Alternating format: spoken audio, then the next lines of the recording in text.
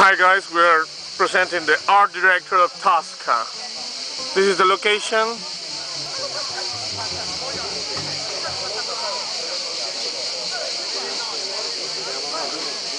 And we have Francesca Rollo. Ciao Francesca, carissima. Ciao. È la regista della Tosca.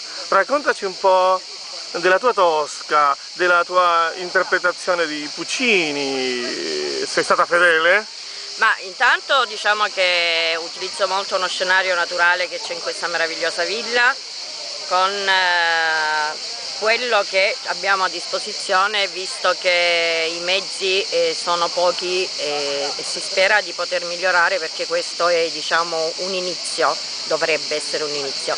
Per quanto mi riguarda, sì, io non sono una regista all'avanguardia che stravolge le opere di Puccini o di Verdi o di chi che sia, cioè a me piace rimanere fedele nei limiti del possibile, aggiungendo qualcosa di mio chiaramente, però non esco fuori dai canoni, né faccio sceneggiature o nudismi o cose del genere che vanno come si usa a fare oggi nei teatri. Cioè, secondo me l'opera lirica è stata scritta perché sia un'opera lirica e perché tale rimanga. Che influenza ha il melodramma all'interno dell'opera lirica?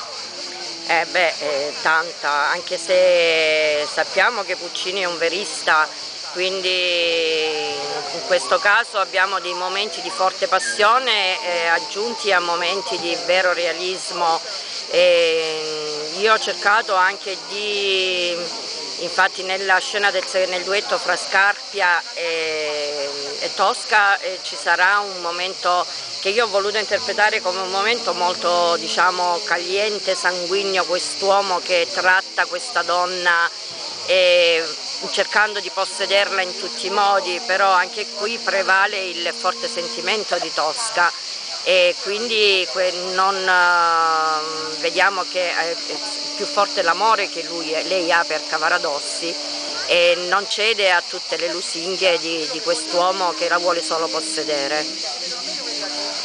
Come regista vuoi lanciare un messaggio a tutti i giovani cantanti lirici che vogliono avvicinarsi? Sì, allora intanto come regista dico che bisogna studiare indipendentemente dal canto e avere una bella voce, sapersi muovere sul palcoscenico e sapersi muovere molto bene, perché altrimenti anche se uno ha una voce meravigliosa non trasmette e non dà al pubblico quelle sensazioni e quelle vibrazioni che uno deve percepire. Quindi invito i giovani, oltre a studiare il canto, a studiare molto anche l'arte scenica, la regia, a sapersi muovere sul palcoscenico con scioltezza, con rilassatezza e intanto capire cosa il personaggio che stanno interpretando.